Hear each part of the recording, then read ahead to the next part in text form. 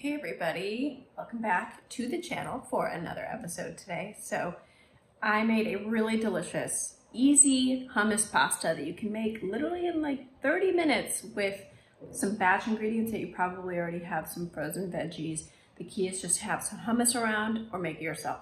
So let's get to the recipe.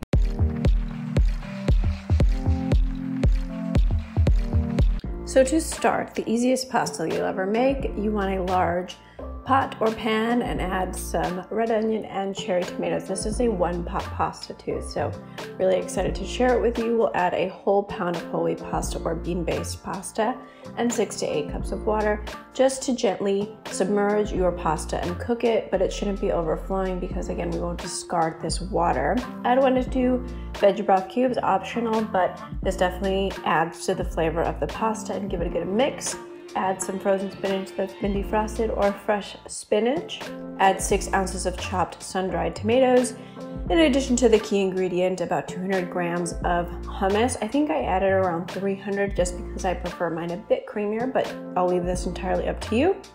Modify the spices, add some salt and pepper, whatever you choose, but you can probably already just modify the flavor with the flavor of the hummus. I grated a little vegan cheese on it and it was perfect. It's a super easy weeknight meal that you can batch cook for the whole week as meal prep.